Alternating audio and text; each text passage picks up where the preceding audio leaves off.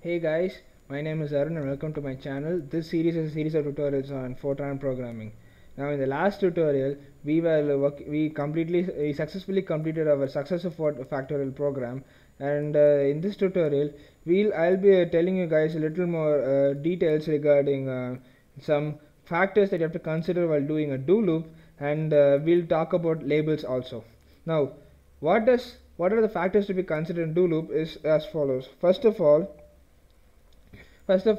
the do loops should be sandwiched inside each other. Now, what does that mean? I'll tell you like this. I'll tell you this. In Genie and other editors, if you have a reasonably good interactive development environment editors like Genie or maybe more than that, there's this feature like this called as a collapse feature. Okay, this collapse feature helps you to know which feature is inside which feature and all. Now, what I mean by sandwich is that whenever you write a do loop or a nested do loop, one loop should lie completely inside the other loop, and if this feature is not being obeyed properly, then the result will not, and then the program will throw an error and will not run properly. So that is the first thing you have to consider.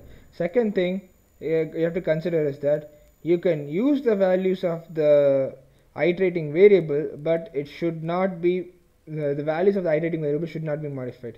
For instance, in this loop, what I can say is that I'm just using the value of I, but I'm not changing the value of I. Similarly, inside this do loop, I'm using the value of j, but I'm not modifying the value of j. Similarly, here I'm just using the value of I, but I'm not modifying the value of I. So as far as this goes by, you can use very well the iterating variables, but you cannot modify the variables inside. For instance, let me just keep I equals 1. Now I just set I equals 4 in a certain loop. If I just raise this up, compile this, it will throw me an error. Look at if it shows an error saying that error variable I at 1, where this is 1, this is showing at 1, cannot be redefined inside loop beginning at 2. So this is the warning. This is not the one. This is an error. It won't even let you compile. So this is a compilation error which you have to fix this. Otherwise, it won't let. It's a kind of an error. It's a big error in Fortran. So what you have to do is that if this being said, that value of I cannot be modified inside its own loop. Outside the loop, you can modify it n number of times. It doesn't matter. But inside the loop, where it is being used as an iterating variable, I cannot be modified. Okay, so if I were to comment this and compile this, it works fine, no problem. Now on the other hand, okay, if I were to modify j, suppose I said j equals 3, okay, compile this, it won't throw me an error. Why so? Because j is local to this loop, and outside of this loop j has no conditions on it. Okay, so this works fine. This won't throw me an error. So this, I'll say this as an error, this has no error. Okay, now here suppose if I were to make this statement I equals 1, you know, I'm intentionally trying to modify this here again. If I compile this, it will throw me the same error, because though it's inside this j loop, it is also, this entire j loop is inside I, so indirectly or implicitly I is also inside this I is also inside this I loop, this do loop with having I. So this is not accepted. If I were to compile this after commenting this out, this is fine. And if I try to do the same thing I did over there, j equals 3, okay, now it throw me an error as early as before. But if I were to comment this out, this won't throw me an error. So I just type no error. If I were to compile this, no issues whatsoever. And if I do that, okay, since j is being reassigned here, it doesn't matter what j holds. Whatever value it holds above will be just removed, will be just wiped off and set over here. So these are the cautions you have to take inside using do loops and all. And next thing I want to tell you guys is about the labels.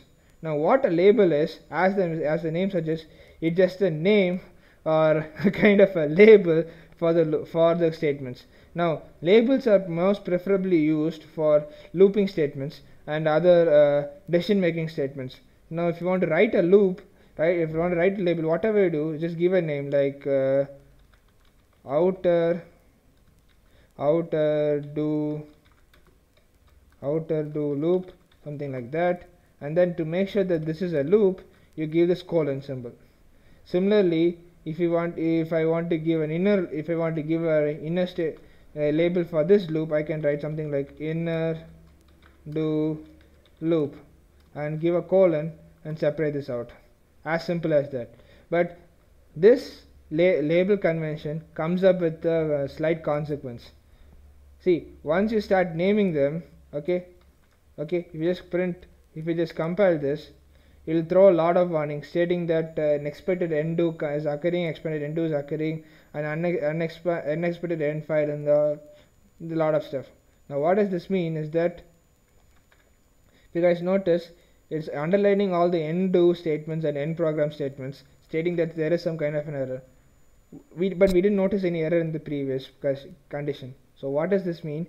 It means that initially when the loops do not have a name, the compiler knows how to terminate them and how to terminate them properly and all. It assumes on its own, but which works out to be fine. But as and when the naming conventions are given, now you have to explicitly define where each loop is ending. Now to make sure this works properly, I have to, sorry, I thought I typed inner, it's inter. I thought it was inner. It's actually, no, it's inter. I type inner do loop, okay, and then I type outer do loop, okay. Now this indicates that the inner loop starts here and ends here, and this indicates the outer loop starts here and ends here. If you guys notice, this is just like the program name. I gave a program name here, I'm ending with the program name here, just like that. Now if I were to compile this, no errors. Okay, now if I told you that the loop has to be sandwiched in between the loops, right? Now what if I do not sandwich? If I just, I write this as outer, and I write this as inner. Okay, now as per the naming conventions, the compiler will assume that the compiler will take the outer do loop to end here and the inner do loop to end here, so they are overlapping each other. They are not sandwiched inside. They are actually overlapping each other. So if I were to compile this, it will throw an error stating that unexpected endings are coming up. Okay, and it's not matching up with how things are going over here and all. Okay, now that being said, this is an indication that you should not have overlapping loops, but one loop should be inside the other, or nested, in short. Okay, loops can be nested, but it cannot be the loops can be nested, but it cannot be overlapping with other loops.